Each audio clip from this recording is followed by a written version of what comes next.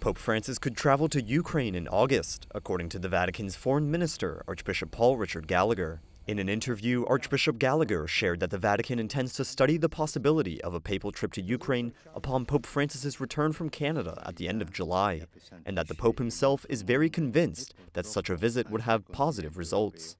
He confirmed that this possibility of visit is realistic, and we're really starting to work on this idea. It's not just a formal gesture, it's a real gesture of support, it's a real gesture of understanding.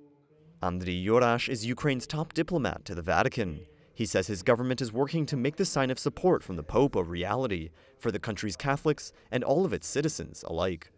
It's not a political visit, it's a spiritual blessing of the country. It will be a gesture from any other people in Ukraine that the most respectable religious leader of the world is with Ukraine. Pope Francis has publicly expressed his desire to visit Ukraine, but says that first he must travel to Moscow. Yet so far, the Kremlin has denied that any substantial preparations are underway to receive the Pope.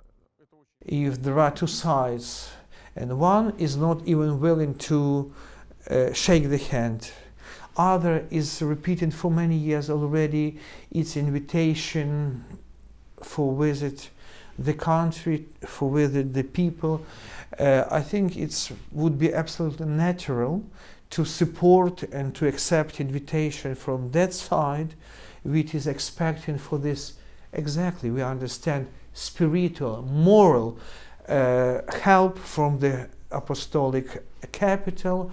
Nearly 5 months since Russia's invasion of Ukraine, the ambassador hopes for Pope Francis to see the destruction of his country with his own eyes, to express his closeness to the people of Ukraine, and to pray with them for an end to the war.